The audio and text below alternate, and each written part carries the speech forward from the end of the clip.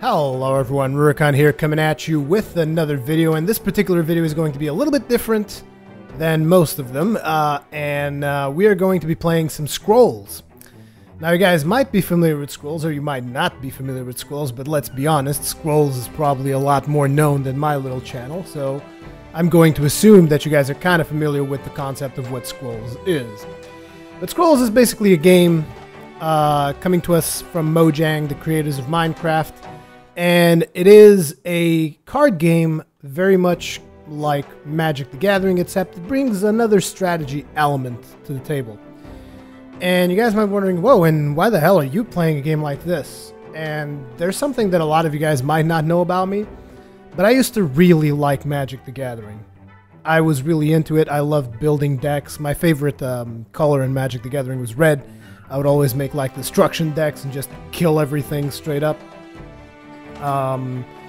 But the reason I stopped playing Magic the Gathering is because, for starters, it's a pretty expensive hobby, because you have to constantly buy new cards, you have to constantly make new decks and whatever. I mean, if you really want to enjoy it, that is. I mean, you could obviously just make one deck and stick to it, but where's the fun in that? Let's be honest. I mean, you obviously want to make more decks and have more fun with the game.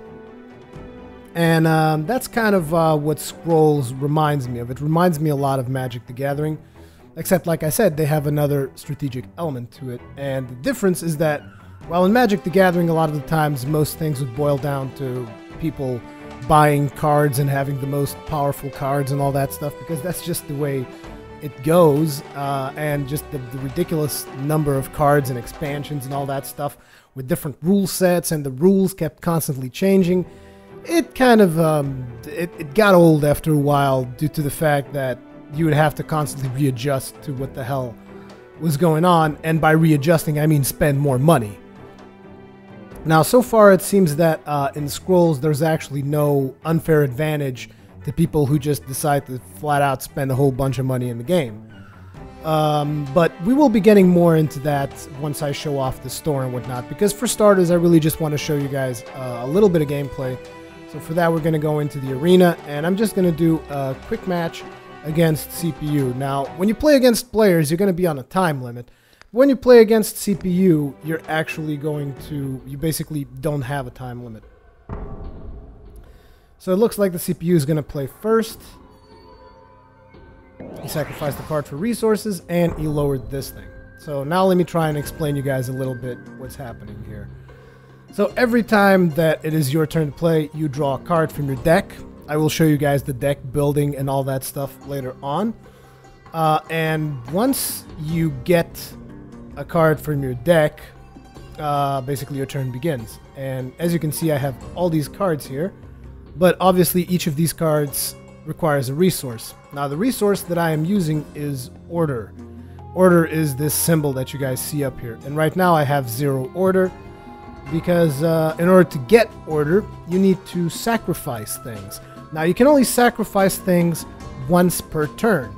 I can sacrifice any of these cards, and regardless of which one I sacrifice, if I sacrifice for resources, that will give me 1 order, or I can sacrifice them and draw 2 extra cards from my deck. You can only sacrifice once per turn.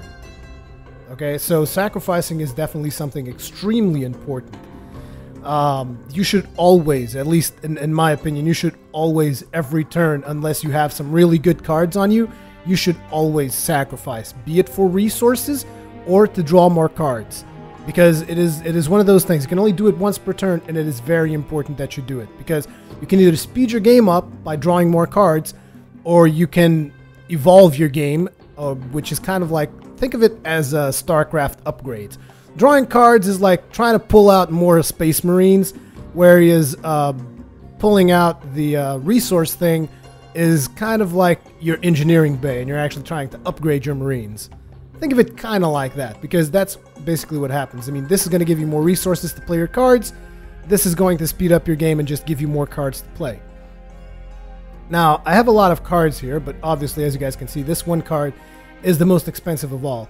I'm actually going to sacrifice it. Now, this might not be the best strategy. I'm not claiming that I am the best player at this game ever, but something that I have noticed is that even though my deck only has 50 cards, once you play out all the cards in your deck, the deck keeps cycling. So you just start drawing from the same deck again and again. So it's like it's not going to be the last time that I see this card. And I also have 3 of these cards in my deck.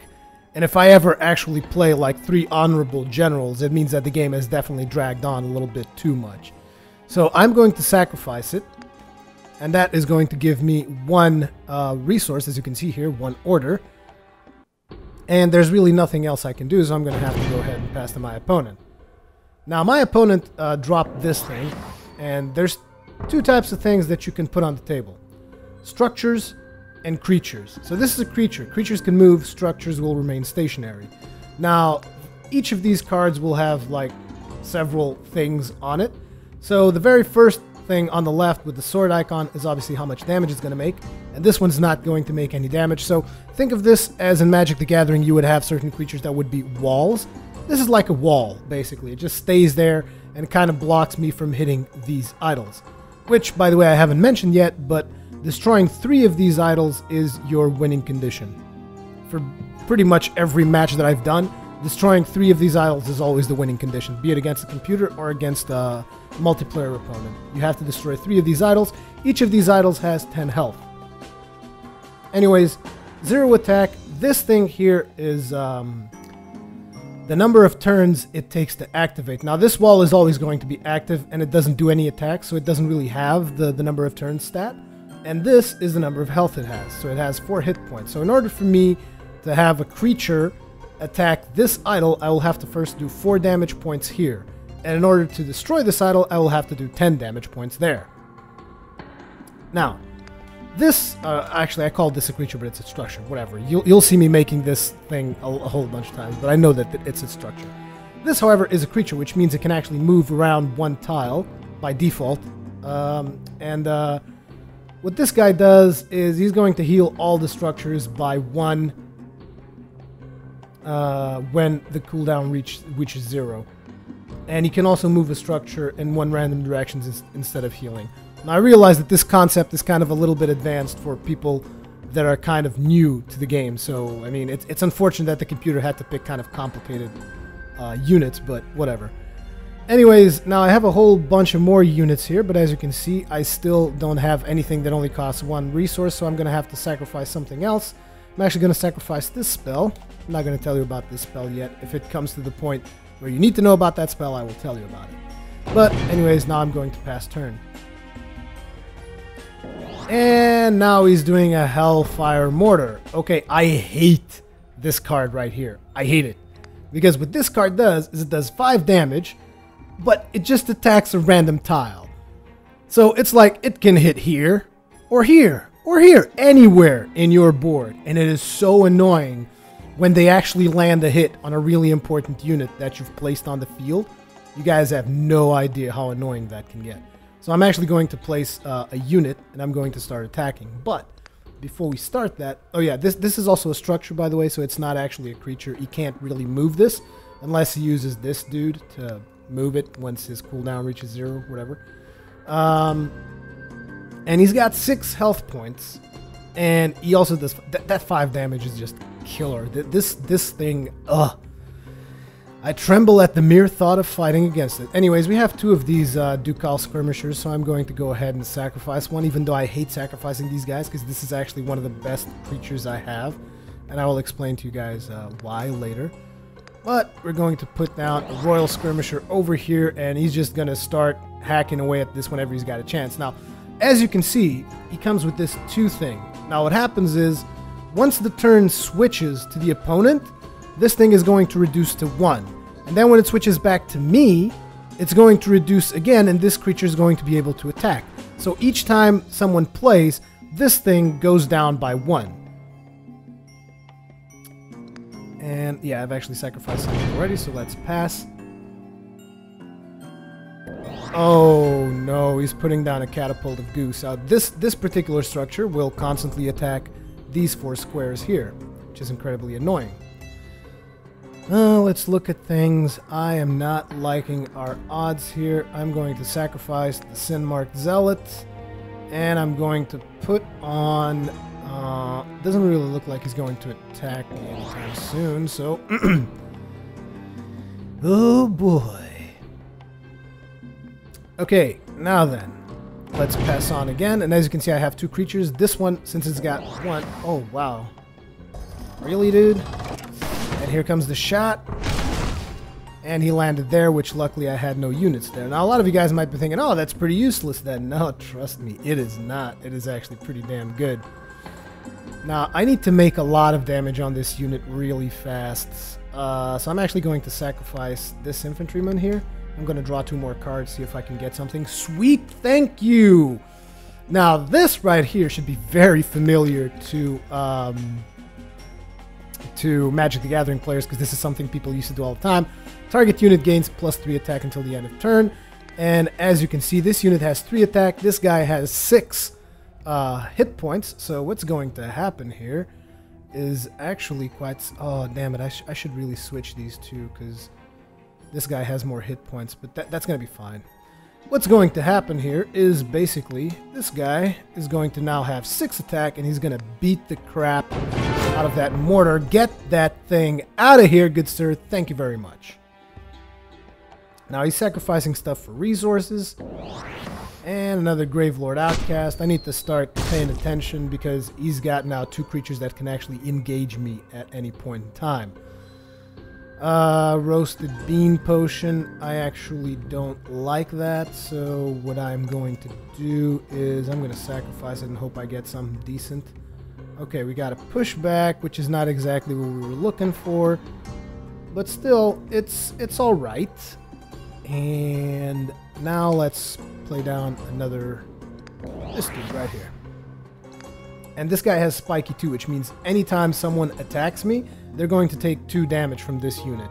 Also, something else is that, as you guys might be noticing, this particular structure is going to keep on firing over here, which is not really that useful for him. I don't even know why he placed it there. He should have placed it like somewhere where it would be able to hit my other characters. But yeah, we're looking good so far. So let's... This character now attacked. As you can see, whenever a character is ready to attack, they will start blinking, which was the case there. He's actually going to go straight for my idol. And we got another Ducal Infantryman. I am not liking this because I keep getting cards that I really don't want. So what I'm going to do is I'm actually going to sacrifice for resources. And we're actually going to have a shot at killing this wall here next, because as you can see, you got 3 attack, you got 1 hit point there. And let's see, what can we do? I'm going to lower a Royal Vanguard here. And yeah, that's going to be it. This guy's going to attack, going to destroy this. And since he has the ability Relentless, for those of you who've played Magic the Gathering, I know I've said this a whole bunch of times, Relentless is basically like Trample.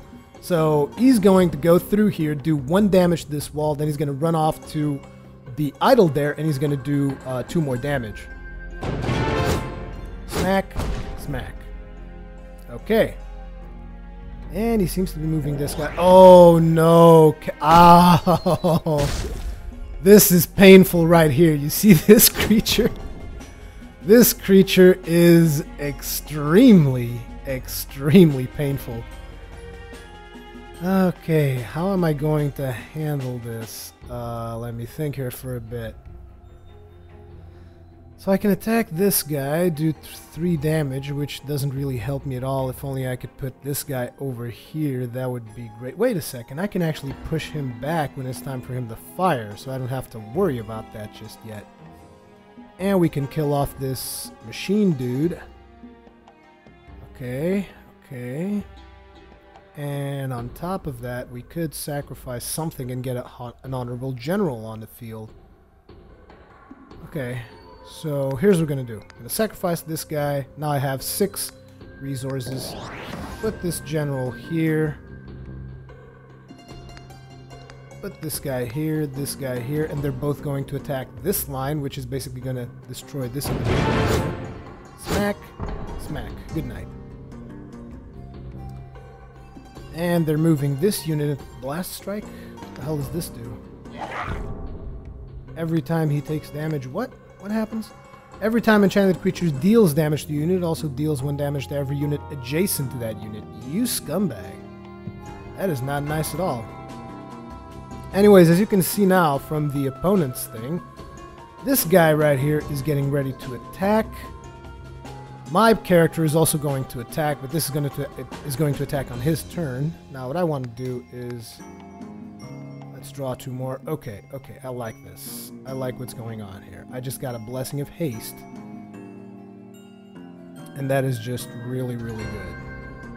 So for starters...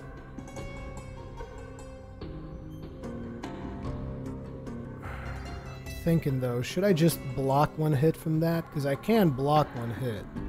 And I can also push it back. I can also push it back and get this character to engage it and do 3 damage if I only had 1 more damage. Which I do. Oh, this is good. This is good. So check this out. So this thing is going to make 1 damage and it's going to make me draw a scroll, right? So this guy, wait. This guy's going to take 1 damage. Boom, he's got 3 hit points left. And now, what I'm going to do is I'm going to push back this thing, which means it gets sent back to his hand. And now this guy's going to attack directly there and just flat out kill that unit. And I'm also going to move this character over here, move this character over here. He's going to engage on that goblin. That goblin's going to die. And he's also going to do 1 damage to that idol. That's going to be pretty cool. I think this was a pretty good... Smack! Smack! Smack! Oh, what the... Oh, I forget this guy has armor. Oh, so bad. So this creature actually has 1 armor, so he's got damage reduction for 1, which basically means I got screwed. I got screwed pretty hardcore there. However, I can flat out kill this creature now. Actually, no, I can't because he's got armor 1. I keep forgetting about the armor 1 thing. Well, give me 2 more cards and I'll see what my options are. Okay, we got Frostwind, which means we can actually delay it. We got Blessing of Haste, which means I can flat out destroy this dude this time around.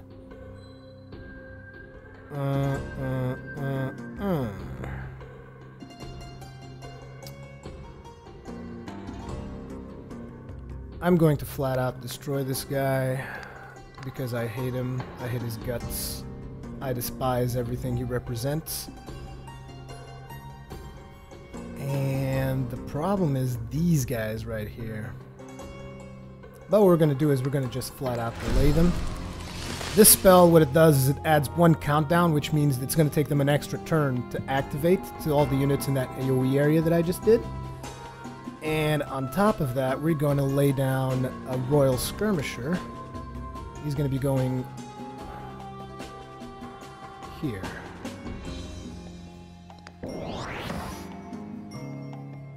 Okay, let's see what happens here. Smack, good night, smack, smack. Oh, how did I do 2 damage? How did this guy do 2? Sometimes I just don't understand. Sometimes things happen in this game that I still can't explain.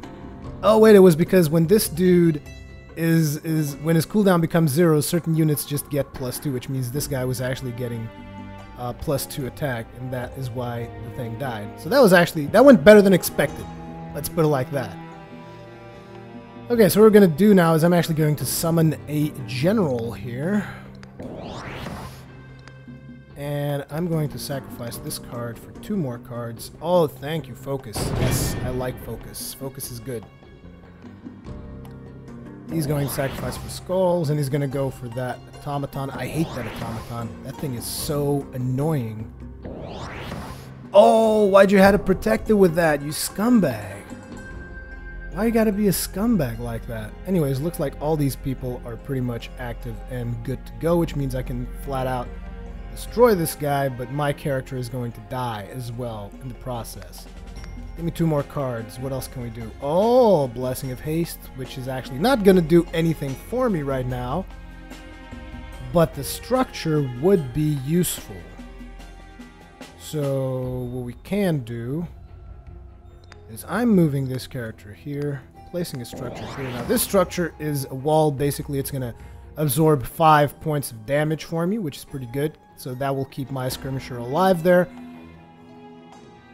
And I also want to move this general over here, because what happens is when this general's cooldown reaches 0, everyone around him gets to attack. So I'm not sure if... I'm still not entirely familiar with how many turns each of these units is going to get. I think that supposedly this will make them come out of cooldown one turn earlier. I think. I'm not 100% sure. But anyways, what's going to happen now is, since I have all these people attacking, I also want to go ahead... Wait a second. So if I do... This guy's got... He's going to do 6 damage, which is going to take out that. And he can also do 1 damage over there if I want to. It's not really that useful. So we're going to save the Kabonk for now. And we're just going to go with focus in here. He's going to take out this mortar straight up. I can still lower another wall, which means I should probably just protect one of my other places. There, protect that. And let's just have at it. This guy's going to attack there. 3, 6, and another 3, and another 3. So actually they all synced up, which makes this whole alignment thing that I was doing pretty useless. And they're actually going to take out my general anyway, so it's going to be pointless. Okay, let's see what we can do now. I'm going to go ahead and get rid of this. Ooh, double blessing of haste. That means I can actually get these 2 guys attacking over there, if I so desire. Or I can straight up kill this one guy, which would also be really cool. Now, let's move this guy over here. Decimate over here. Decimate just damages everything in a line, and it also does 2 damage to the structure there. And what we're gonna do is, since this only has 3 hit points left, we're gonna go ahead and flat out destroy that thing. I actually think I overdid it a little bit. No, maybe not. Smack. Smack. Good night. There goes one of his idols. Now 2 more idols have to go. So give me another card. Thank you very much. That is pretty useless at this point in time. This allows me to resummon a unit, which would actually be almost cool for this guy because he's almost dying, but honestly I don't really care that much about him right now. We can kill this dude by simply moving this guy over here and kabonking this dude, doing 1 damage. And now this character is going to attack and do 1 damage to take him out. This character is just going to stay right here and going to get started working on that idol over there. Wait, I got another kabonk? Huh. Should I use it? No, he's going to die anyways. I'll save this kabonk for something else. Keep the gameplay going. Good night. Smack. So now on the next turn, this character is going to come out of cooldown and he's going to be able to attack. And we are probably going to flat out destroy. Oh no! You son of a bitch. Oh, you scumbag. You had to go and do it, didn't you? Oh, god damn it. Basically, he used a direct damage spell on my 1 unit that I didn't want it to heal, and the unit died, so yeah. Okay, so what can we do at this point? Well, I'm gonna go right ahead and sacrifice these dudes because the cost is way too high anyways. Oh, pushback and a crossbowman. Now, crossbowman, I'm a huge fan of because even though they have a big countdown, which you can call it almost a cooldown if you want, when they shoot, it's like 4 damage and they only cost 1 order to put into play. So that's pretty effective. And now let's move this dude over there, maybe? I'm thinking. And we also got pushback, so we could push something back, but I really don't need to push anything back at this point. I'm actually going to summon up a big boy right here, another Knight Scholar, and move this dude over here. He's going to engage on that. Okay, that's going to go down, hopefully in the next turn. Oh no, no! Why would you do that to me? Okay, so this guy's going to engage here. He's going to flat out kill him. I can either do 1 damage to him or 1 damage to the idol. I'm going to go ahead and select 1 damage to the idol. This guy's going to engage on the idol as well. Well, we can actually resummon this guy, but it's not really worth it. I'm gonna go ahead and get a spiky +2 in here. And we still haven't sacrificed on this particular turn. I'm gonna go ahead and give me 2 more cards. Infantryman. Yeah, that's actually pretty cool. I'm gonna put this infantryman right here, thus increasing the life of my Knight Sculler. And we're looking pretty good. There he goes. Smack. Smack. This unit is going to flat out just want to destroy this guy for whatever reason. Why are you so... Oh, no. Oh, that was good. That was very, very good play there. That is going to get me to actually move out of your way, good sir. As you can see, this catapult of goo over here from him, in about 2 turns, it's going to smack these 3 hexes, and we obviously don't want that getting hit. Now, let's see. We can also do a pushback on it when it's about to fire, so that'd be pretty cool. This guy is also about getting ready to go. I have nothing that I can actually destroy with my Kabonk. I'm going to... Damn, I need all these units, though. That's the thing. Okay, screw the pushback, which is bad. I really shouldn't have done that. I realize it. You don't have to spell it out for me. But I really, really want to get more units on the table so that I become a much bigger threat. This guy's going to attack there. Oh no! They killed my crossbowmen. Scumbags. Well, these dudes are getting ready to attack. Problem is, I don't like the fact that they're attacking over there, because that'd be pretty useless. This guy's going to... Oh, he can actually flat out destroy this thing. Or he could do 3 damage there. No, flat out just destroy idols. Always destroy idols, is my opinion. We can either do... Well, let's draw some 2 more cards. We have another spearman here, which is another frontline man. Put this here. Put another crossbowman here. This guy's going to flat out engage there, so that looks good. I'm going to put both these guys engaging on this one idol, because that idol is going to go down, and if I can just take away this idol, I flat out win. So let's go for it. And we also have the Kabonk still. I almost feel like I should just use it and get another card. I think it's too soon. So much for that idol.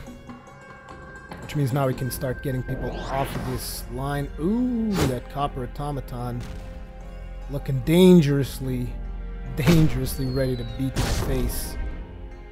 And I forgot that that thing was going to fire as well, which is terrible of me. Now you can go away and give me 2 more cards. Sweet, double Kabonk. So you're going to engage on something, are you? Well, here, engage on this. Bonk, bonk.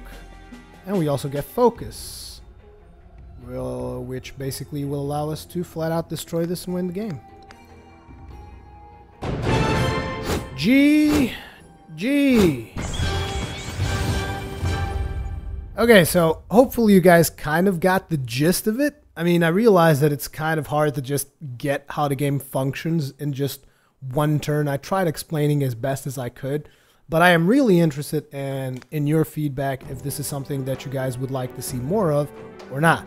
But anyways, let's look at how you actually build decks, because that's obviously going to be a very important part of your experience. So this is all the cards you own from every single faction. So I also have cards here from, what's this thing called? It's called Energy. Yeah, this is called Energy. I have a couple of Energy cards, even though I started with an Order deck, which a lot of people say that is a mistake. And I can really understand why they would say something like that, because of the way that things work. So far, it seems to me that the Order deck is actually one of the more complex decks to work with. And I will say why in a little bit when I compare all of them. But for now, I just want to show you guys how you can kind of build your deck, because it's actually, I feel it's a really cool way. So these are all the cards I own right now. And you guys might be thinking, whoa, you've been playing a lot of the game. Not really. Not really. They flat out give you a full deck when you start out, which is like, what is it, 50 cards or something? I don't think I've bought 30 cards yet, so it's probably more than 50 cards. I'm not 100% sure, though. I can't really remember because I deleted the pre-constructed deck that they made, and I just kept the cards. But anyways, the way you build a card is you click in here, and you're like, oh, I like this card. I want this card in my deck. So boom, boom, boom. Okay, my deck now has 3 cards. It's like, okay, now let's get these cards are spells. Now let's get some creatures in here. I'm gonna go ahead and take some Night Scholars. Oops. I'm gonna take this catapult thing, and then I'm gonna take some enchantments, which is actually stuff that you put on creatures. And basically, this is how you kind of build your deck. Your deck needs to have 50 scrolls, and you can't have more than 3 of each scroll. If you try putting more, like for instance, I don't actually think I keep more. Well, actually, I have 4 royal spearmen, so I can show you. So, as you can see, 1, 2, 3. You try to go for number 4, and he's like, no, fuck you. That's it. You get 3 strikes and you're out. So you only get 3 of each card. You can also, it's like, oh, but that gets pretty messed up. Like, I can't really see the stuff I've selected. You can order it either by alphabetical order or by their cost.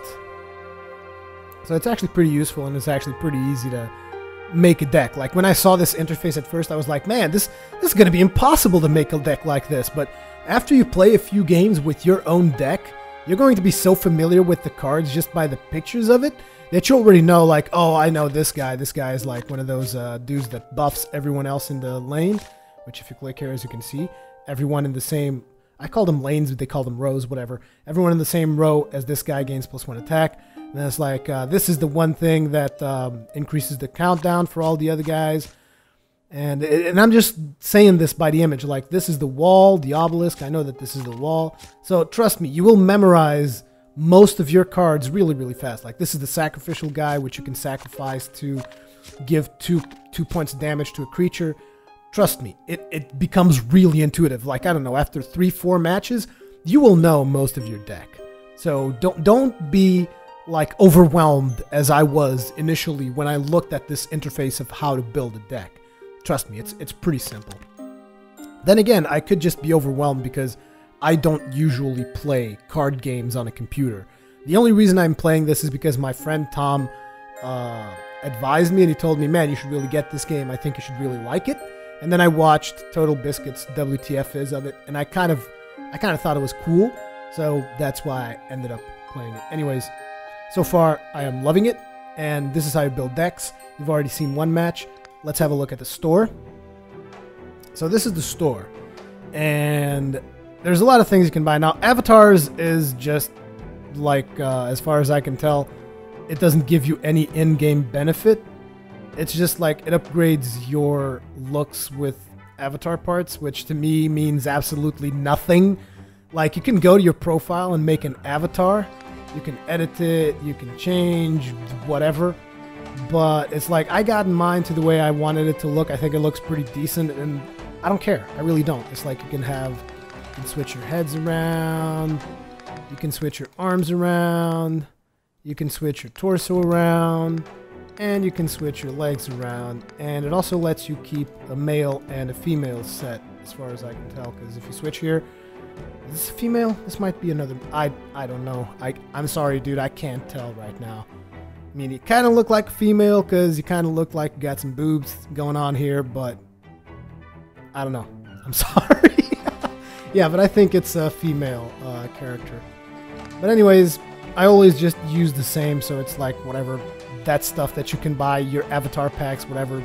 It's really, if you're into that kind of thing, go for it. Now, pre-constructed decks. Also, these are the 2 types of currencies there are. The gold currency is the stuff that you get for just playing. So there's no way, as far as I can tell, to flat out buy gold. So in order to get this particular resource, you just have to play the game.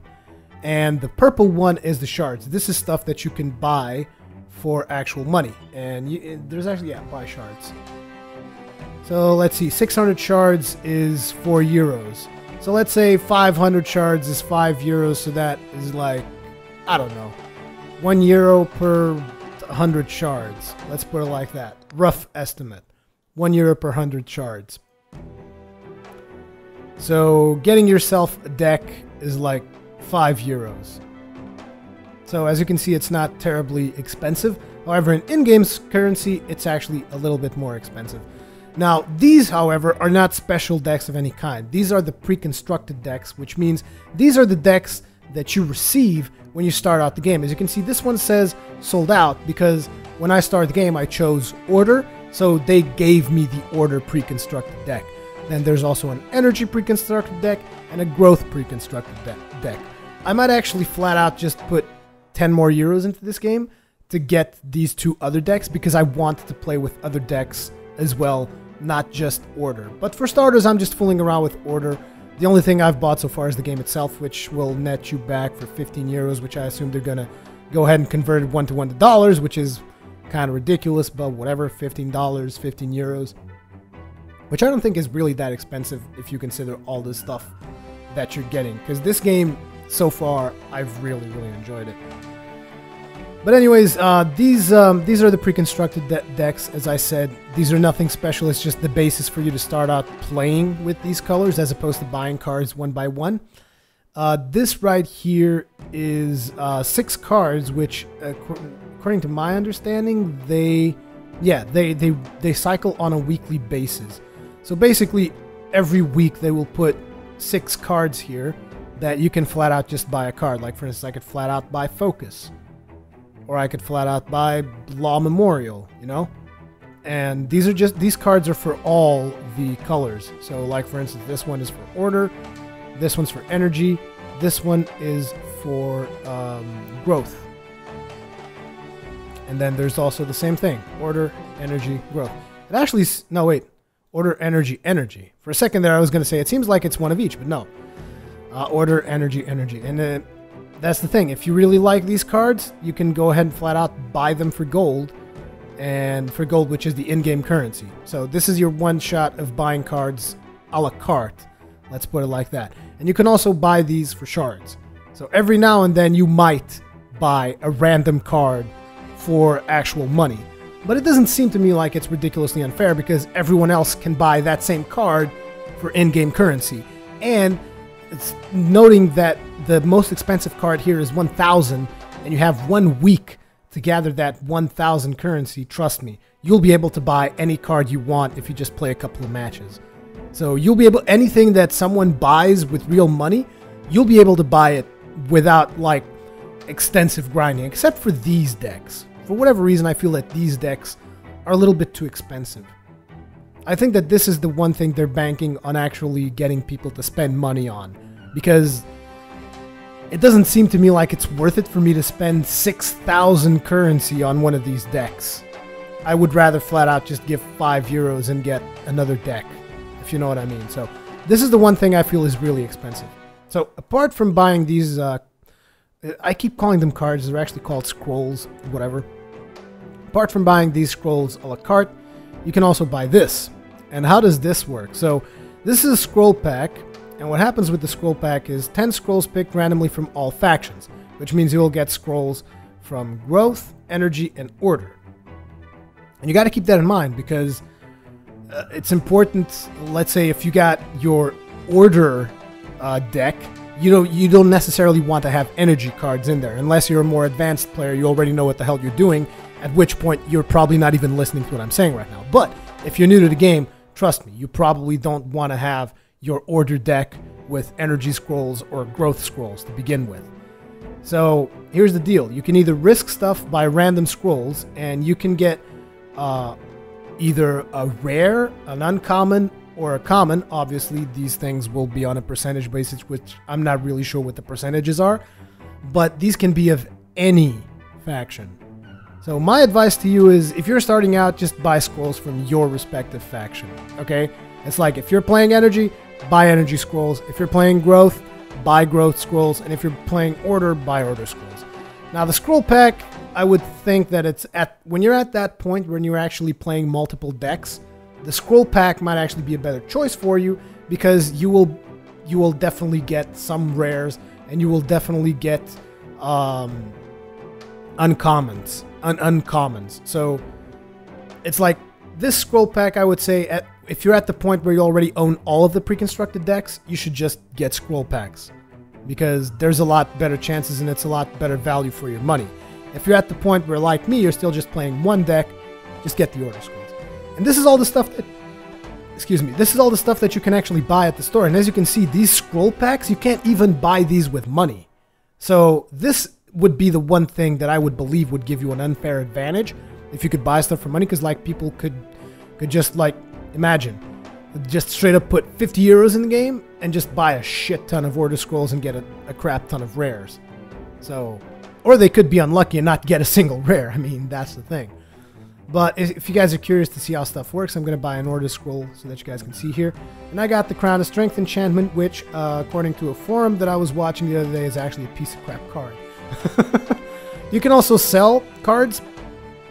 But my advice to you if you're selling cards is never sell cards that you have 3 or less.